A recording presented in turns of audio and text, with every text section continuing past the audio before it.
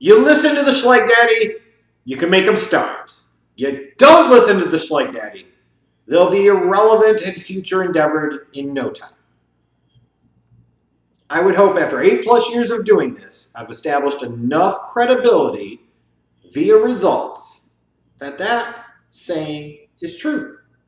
It's not every single time, but the majority of the time when it comes to WWE, it most certainly is. You listen to me, you can make them stars. You listen to me, you can do interesting, compelling things with them. You don't listen to me, you end up screwing up. You don't listen to me, fans for years will be talking about the missed opportunities. Hashtag worst writing ever, hashtag worst wrestling ever, hashtag WWE ruins everything. There were two big things I've talked about with Becky Lynch. Number one, that her old look was stupid. She looked trashy, she looked ridiculous. I thought it was clown school when people were talking about she looked sexy. I thought she looked like a jackass. And if she would take the time to actually take some pride in how she presented herself and how she looked, it would help her significantly. Look what the fuck she did. She cleaned herself up, started taking her appearance to be much more important, and it shows. And the way she comes across now is vastly different. I wonder why. The Schleg Daddy says, clean up the look. Clean up the look, damn it! And then the second part, when it comes to Becky Lynch. Talking about last year. How stupid it was for the WWE to sit there and have Becky Lynch turn on Charlotte and think in any way, shape, or form that was going to result in some type of heel turn for Becky Lynch. That the fans were going to hate Becky Lynch. Even though everything that Becky Lynch was saying made sense. Everything that Becky Lynch said was fundamentally true from a character standpoint. As a result, the fans had more reasons to get behind her, more reasons to relate to her, more reasons to ultimately like her. And to try and present her as somebody that the fans should hate is stupid and will blow up in your face, and you need to stop going against that. Well, lo and behold, what do you know? Eventually, the WWE realized, hey, we stumbled into it, as we so often do, but we got something here. Instead of trying to swim upstream, going against the grain, let's flow with the grain and see where the grain takes us, see where the current takes us, and maybe we could do some good business. And we stand here and now, and Becky Lynch is the man of WWE. And when you talk about in this particular moment, I don't know how many more interesting or compelling acts there are on their television between Raw and SmackDown than Becky Lynch.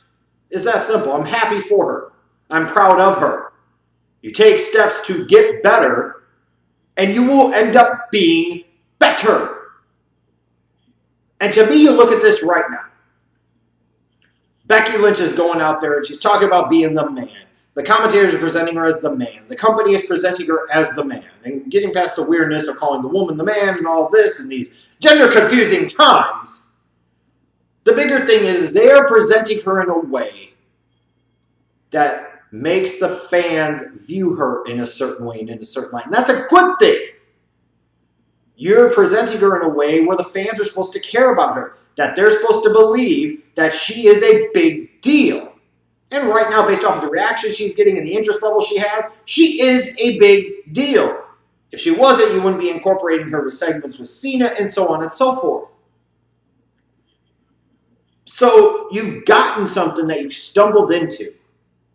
Now is the time to validate it, maximize it, and go with it as much as you can for as long as you can. Side note, one way you don't freaking do that, WWE, is during a Becky Lynch match. Having stupid bitch, whoever the fuck from NXT, Lacey Evans, who doesn't mean shit right now, being shown backstage watching at that weird TV watching angle that you have everybody freaking do like morons when Becky Lynch is wrestling. No. When you're presenting somebody as the man, you don't sit there and do that type of crap. This would have been like in his heyday, Austin or The Rock being in the ring, cutting a promo, drinking beer, or doing all types of crazy shit and running people down like The Rock did. You got Austin drinking beer and stunning people. And we sit there and we go fucking backstage, and there's Shawn Stasiak. What's he doing here? Sorry, Dr. Stasiak, but the comparison is somewhat valid here. Would you fucking done that? Of course not!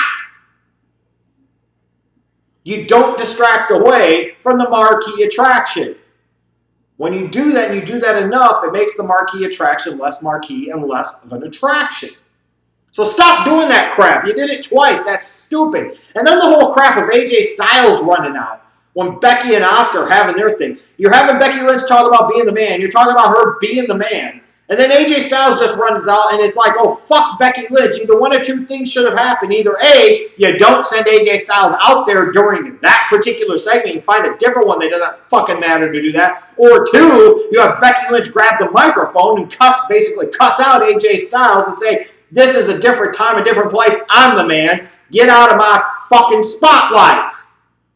Ha! Anyways, back from that tangent. You have to validate what you're doing here with Becky Lynch.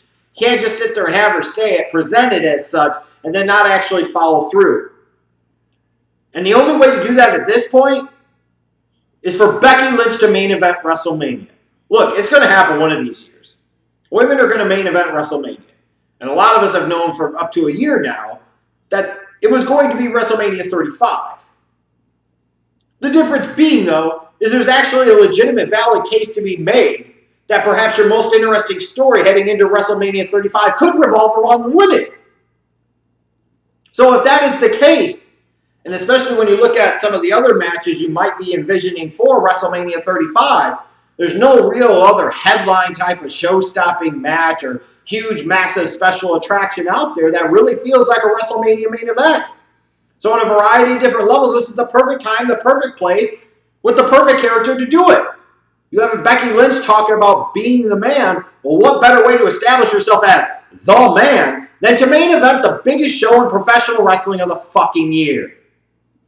Especially when on the flip side of that, you've got the baddest woman in WWE, Ronda Rousey, who has mainstream appeal, mainstream credibility. She has star power.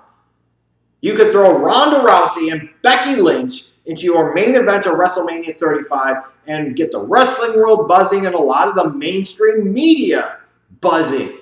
Like, who in the fuck wouldn't want that? You want to validate Becky Lynch and you really want to make her a star? That's how you do it. Oh, and by the way, for those a-holes that surely are going to suggest this, one way you don't do that is by shoehorning Charlotte into this shit.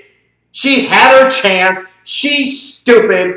She can't get over 1/10 of the way that Becky Lynch could organically, no matter how much the company tries to force her down her damn throats. The last thing you need to do is be distracting away from Becky Lynch and Ronda Rousey at WrestleMania with Charlotte Flair's bullshit. Period. The main event of WrestleMania should be Ronda Rousey versus Becky Lynch, and if anything, maybe champion versus champion. Raw Women's Champion versus SmackDown Women's Champion. Let's not overthink this. Charlotte, in the grand scheme of things right now, means nothing, and in no way, shape, or form should be involved with that. Because Becky Lynch is the vastly bigger deal. Ronda Rousey is the vastly bigger deal. And if anything, you're doing Charlotte a disservice along with those other two by throwing her into that situation, because when you look at Charlotte, it will become painfully obvious how little she actually measures up to those two current state in WWE. This is not hard. And unless you get some miraculous comeback from his battle with the leukemia out of Roman Reigns and you have him win the Royal Rumble, and he maybe goes on to face Lesnar at WrestleMania again, maybe you would say that match might main event. Maybe. Because I'm sorry, as much as you talk about Becky Lynch being the man, Roman Reigns literally coming back from cancer instantly makes him the #1 babyface in the company. At least at WrestleMania, especially if people really wanted that belt off of fucking Lesnar. That's the only thing. And even in that case, you got to have Becky Lynch and Ronda Rousey go semi-main event. They got to go second to last. Other than that, what are you going to say? John Cena, Daniel Bryan for the WWE Championship? That does not feel like a WrestleMania main event. To me, Becky Lynch and Ronda Rousey at this particular point in time feels much more like a WrestleMania main event than that match would be. So WWE has a very simple choice here. You can either continue to go with Becky Lynch and do the good things that you're doing and validate her and make a real star out of her, while also elevating Ronda Rousey's profile in the process a little bit too. Or you can do things the way you normally want to do and have the women wrestle in the middle of the card, shoehorn Charlotte Flair in there, and screw all this shit the hell up. Make the decision, WWE. You listen to the Schlite Daddy, you can make them stars. You don't listen to me, and everybody will be cussing and fussing for years about how badly you fucked this up again.